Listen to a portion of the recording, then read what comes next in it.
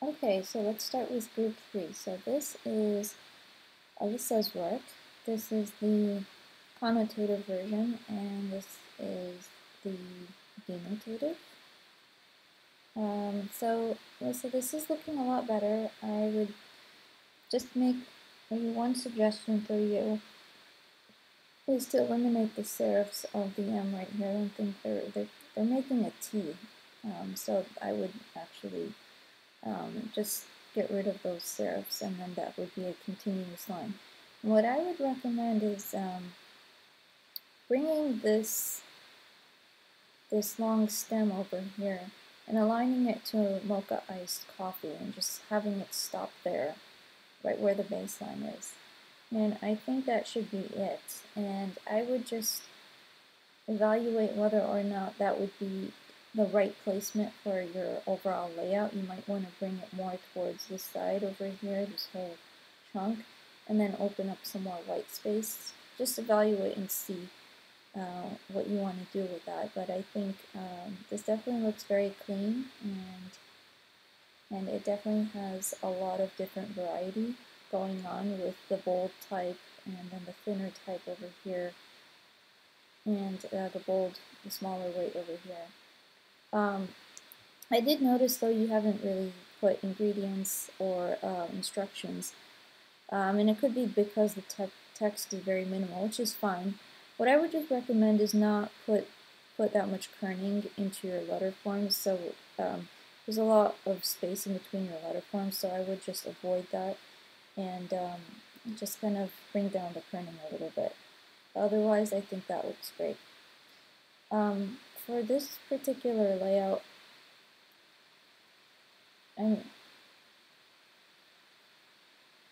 you know what, I think you might want to go with a font that is more in line with what you're using here. I'm not sure that this is the font for this layout. It just seems, I don't know, it just seems like misplaced somehow. I like the centered look and feel, and I like how balanced this is, but the font is just, I don't know, it's just throwing it off for me. And you can just go with a simple typeface for this version over here. It's kind of looking a little too cartoony, you know.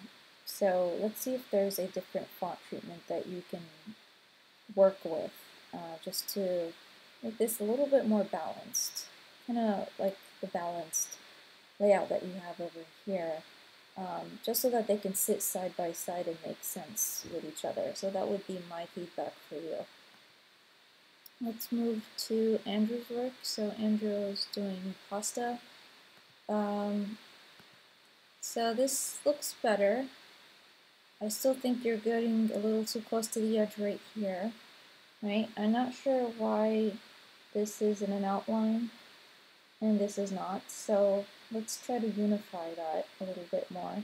So we have directions and ingredients. Those should have at least some kind of treatment that is similar. And you can kind of tone down the boldness of the font. You can kind of go a medium weight of sorts.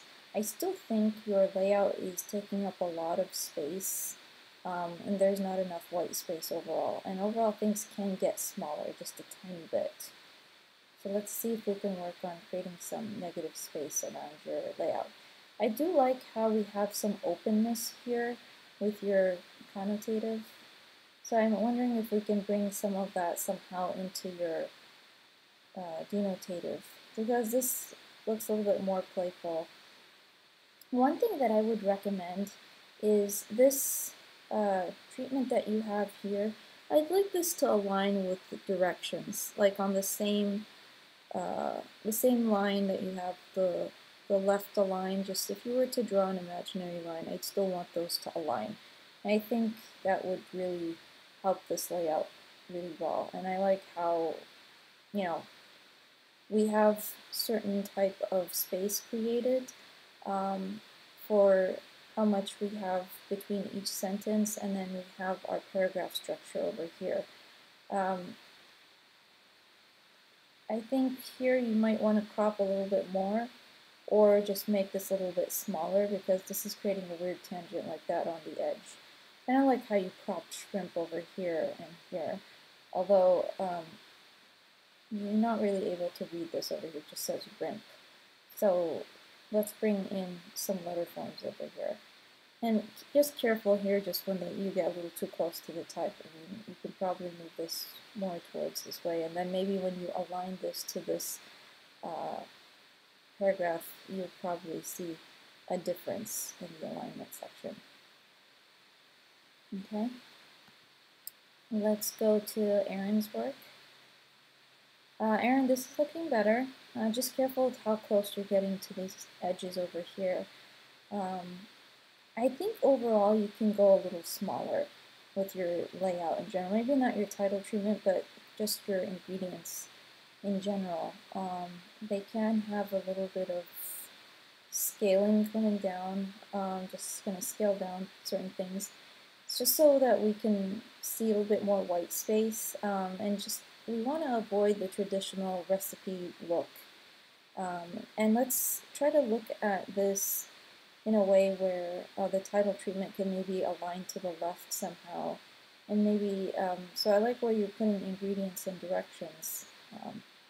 But let's say if we don't need to repeat ourselves here, what would happen if this were to be eliminated and this might be a little bit more bolder and black somehow, that we just know that we don't need to repeat ourselves. So just a few things here and there. But overall, I think these pieces of information, ingredients, and directions can go smaller of sorts, and then align your title, and then that can create a little bit more white space in general, because we're seeing a lot of areas that have white space, like especially here, but then it's kind of getting clogged up in certain areas. Alright, so let's just open this up. This looks a lot better, it's a lot easier to read, it's a lot more simplified. I don't know if you played around with putting directions on the same angle as those sentences over here, same with ingredients, although I'll leave that to your discretion, but I think this looks good and it's very close to being done, I would say. That would be my only feedback, is to see whether or not if directions made sense over here, or ingredients. Okay, evaluate it and see what comes next. And then I like how these are kind of going in a specific shape, kind of like a series of measuring spoons at an angle.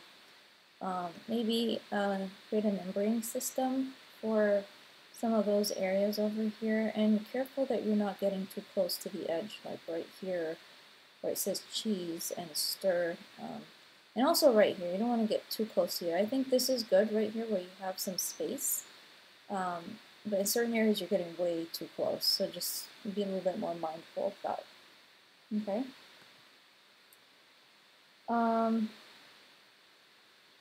So this is Masoud's work, so spicy tuna roll. This looks better. I like where this is headed, and that it's a lot easier to read, specifically this version right here, the connotative. I like that we're creating a numbering system, so that helps us step 1, step 2, step 3. I think, I'm not sure if, okay, there's a step 4 right there, so yeah, I think this works a lot better for this round. It's a lot more clear to read. I'm wondering if there's something you can bring to these sides. I'll leave that under to your discretion, but this is definitely a strong layout for you. I think overall your denotative, there's a lot of space being taken with the size of your title, and I'm wondering if there's a way for us to scale that down just so that we can create a bit more negative space. Yeah, that I think is just way too large compared to the type. So that would be my feedback for you. Okay, so that is group 3. I will see you in the next video for group 4.